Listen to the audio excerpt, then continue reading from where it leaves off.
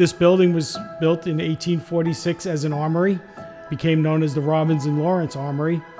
Its function in the early part of the 1850s was to produce muskets for the United States government as well as for Britain. They also became builders of machine tools. The term machine tool really didn't exist yet. Later on, it became a cotton mill. Sewing machines and typewriters were built here. Ultimately became a power generation facility.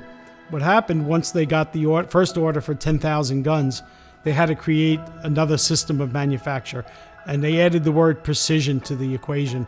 So they started doing things like pattern tracing. Today we'd call them tracer lathes or copy lathes. Those things begin to morph again over time to where we get to CNC, and that's what we're telling the story. We're telling that story from made by hand to made by machine to where we become efficient using more CNC technology and machine tools.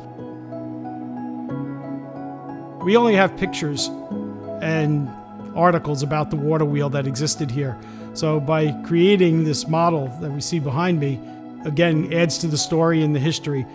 We believe that seeing physical objects is a much better way to appreciate history than looking at a photograph. So this really adds to our ability to tell that story of how water power was really the primary motive behind putting the factory here and driving the factory for many years.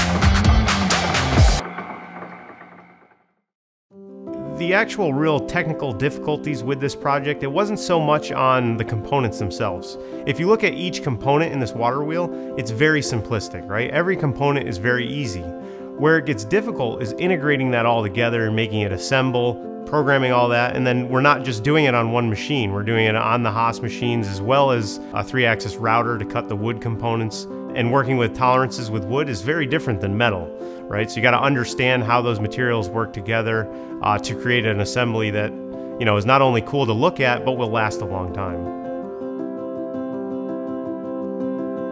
The gear sections on the water wheel, the main center hubs, all of that was machined on our Haas VF2 3-axis. We used a lot of our dynamic tool paths on there. That contrast between metal and wood working together to create such a nice piece.